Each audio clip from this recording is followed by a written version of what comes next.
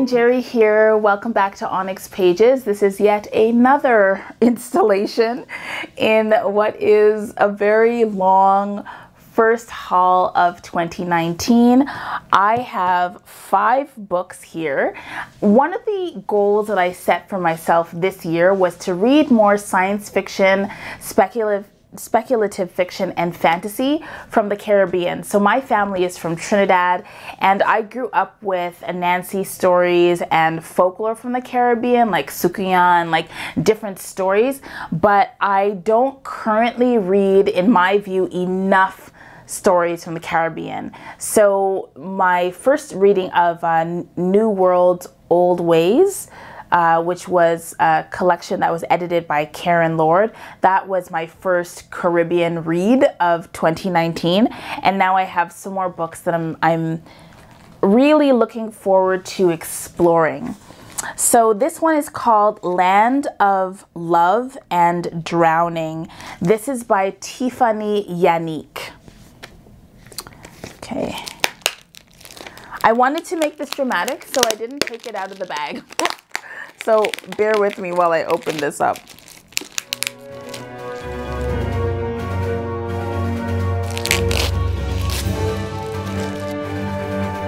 There's a lot of protective wrapping. Okay, I'm not gonna be cute about this anymore. Let me just rip it. That was an exercise. Okay. All right, so okay, so I'm going to read the text on the flap. In the early 1900s, the Virgin Islands are transferred from Danish to American rule, and an important ship sinks in the Caribbean Sea. Orphaned by the shipwreck and the death of its doomed Captain Bradshaw are 2 sisters, Yona and baby Annette, as well as the half-brother they don't yet know exists. Each of them is unusually beautiful, and each is in possession of a particular magic that will either destroy them or become their salvation.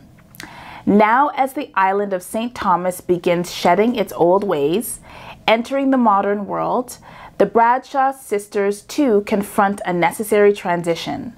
Newly poor, they must not only fend for themselves financially, but also negotiate their new place in the local class structure. As young, vibrant Annette innocently propels herself forward, Yona struggles to put vanity aside and learn the skills necessary to survive, both physically and socially. But imprudent desire is an inherent and inexorable Bradshaw trait, and the romantic entanglements of this generation will have repercussions that echo for decades. Ultimately, as the 2 sisters grow up, each must grapple with her own unholy love and hope to emerge free without losing herself. Told in a language that evokes an entire world and way of life and love, Land of Love and Drowning follows 3 generations of a Virgin Island family through the changes of the 20th century. We are with this family through 60 years of fathers and daughters, mothers and sons, husbands and wives and lovers, curses, magic, births and deaths and triumphs. Recalling some of the great magical realist masters of the 20th century, but in a voice completely her own, Tiffany Yannick writes the story of one family while also recounting the story of St. Thomas and revealing a world beyond its glittering beaches. Land of Love and Drowning is a vibrant, gorgeous, unique novel that announces the arrival of a major new voice. I'm really looking forward to this. The next is Xenowealth. This is a collection of works by Tobias S. Buckle, and I believe Tobias Buckle is Trinidadian. I believe. I am not sure. It doesn't say. So there's not much here. It's just a collection of works by Tobias Buckle. Let me just go to his bio to see if it tells me a little bit about him. It doesn't say where. It just says, born in the Caribbean, Tobias Buckle is a New York Times best-selling author. His novels and over 50 stories have been translated into 18 languages. He has been nominated for the Hugo Nebula John W. Campbell Award for Best New Science Fiction Author, and he lives in Ohio. I think that he's from Trinidad, but this is a collection of his short works, and it doesn't say anything more than that. So, Xenowealth. That's all I got, but I'm looking forward to it. This one is called Nothing's Mat by Erna Broadbur. A nice, cute little novel. Nothing's Mat is told by a Black British teenager, every Black girl, for she has no name until the very last chapters when she is teasingly called Princess by her husband. Somewhere in the 1950s, London-based Princess is allowed to complete her sixth form final exams by writing a long paper on the West Indian family instead of sitting an exam. She thinks this is a godsend and that all she has to do is interview her parents. Her father tries to help her with his side, but they both find that their kin will not fit into the standard anthropological template. Her father thinks it is a good time for her to go to Jamaica and meet her grandparents, who can better help her with her study.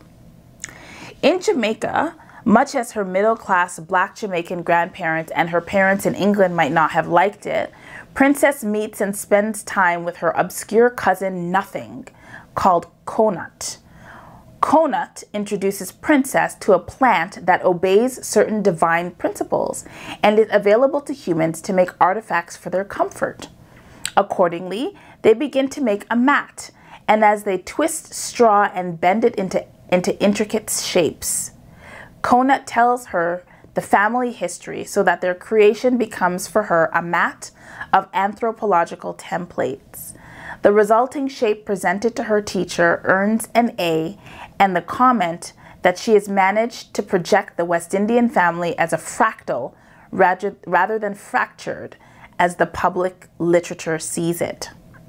Her studies and subsequent academic career take her back to Jamaica, but understimulated by the academy, she chooses to continue the family study from high school and to do so by crafting the information into the mat, which becomes for her a shield against spiritual and physical evil. Making the mat of ancestors takes her into myriad histories of young Englishmen in Jamaica, of Jamaican women in Panama, and of African Americans in Virginia, among others. This work is at once a fictional family history and a comment on anthropological methodology and African systems of thought. Okay, so this is only about 108 pages, but this is the kind of book that when you read about it, you know that it might take a very long time to digest.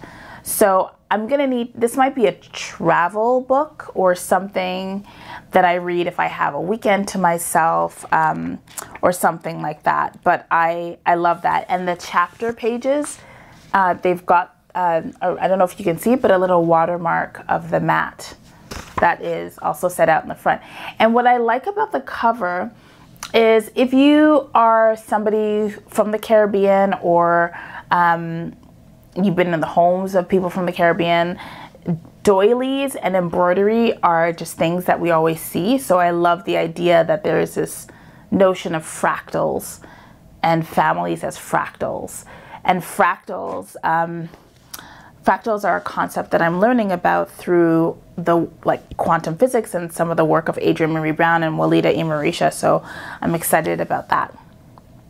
I think I'm excited about everything. Okay, 2 more books. So this is also a beautiful cover. It's called Mother of Invention. It's edited by Rivka Raphael and Tansy Rayner Roberts. So there you go, gorgeous cover. Knit robots, build spaceships, and shape the future. Extraordinary short stories about gender, artificial intelligence, and the art of building something new. Mother of Invention features the work of Shauna Maguire, Anne Boleyn, Kwai Mulina, Nisi Shaw, John Chu, Justina Robeson, and more. So this might not be... I think there were a few writers in here that are who are from the Caribbean that I wanted to look at, and that's probably why I have them here, but there's that. And this is actually the book that I'm most interested in. This is Looking for Livingstone, an Odyssey of Silence, written by Marlene Norbies Phillips. And this, a woman traveling alone through time, Africa, and unnamed land searches for Dr. David Livingstone, celebrated by the West as a discoverer of Africa. Through her quest for knowledge and for Livingstone, the traveler visits many peoples, listens to their stories and their silences, and learns about their silence. Suspense, parables, and dreams play major parts as the story twists and turns towards the traveler's confrontation with Livingstone.